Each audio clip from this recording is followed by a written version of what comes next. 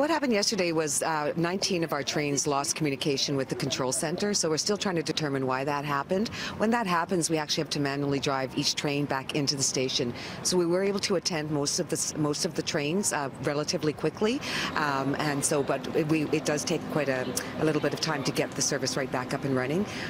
Most service was restored within around 2 hours, but it took about 2.5 hours to get the whole system back up again, unfortunately. There were obviously some frustrated transit users yesterday. I've spoken to some this morning. What would you say to those people who have lost confidence in the job that TransLink is doing? You know, we totally understand our customers' frustrations. They have every right to be frustrated. When you're relying on a system, particularly to get to and from work, people have, timelines. They have to be places at certain times, so it is really frustrating. Yesterday was a particularly warm day, so people were warm, and in fact, some people got panicky and broke out of the train, which is really, unfortunate. We totally understand, and we're very, very sorry. All we can do is say that we are a large city.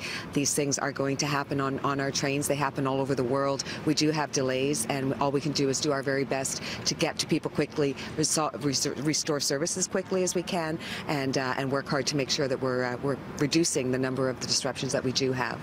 The last major shutdown, we were there at Joy Street Station that morning, and it was a bird's nest of all things that caused that. I was personally impressed with the job staff was doing on site, the way they were talking to people. But what I heard from a lot of transit users was there was no communication. When they got on the train in Surrey or New West, there was no announcements made. They didn't know a problem existed until they got to Joy Street. So what is TransLink doing to improve communication with its customers? Yes, so we do get information out as quickly as we can. So talking to you today, so thank you very much for this opportunity. That allows us to get information about what we're doing in the actual heat of the moment. We do provide information on the trains. We have signs all over the place. Our staff have the information. We're on Twitter. We're out with the media. So we do our very best to get the information out. I can't speak to that specific case that you're talking about, but we do really try hard to, and that's something we learned from last summer. We did get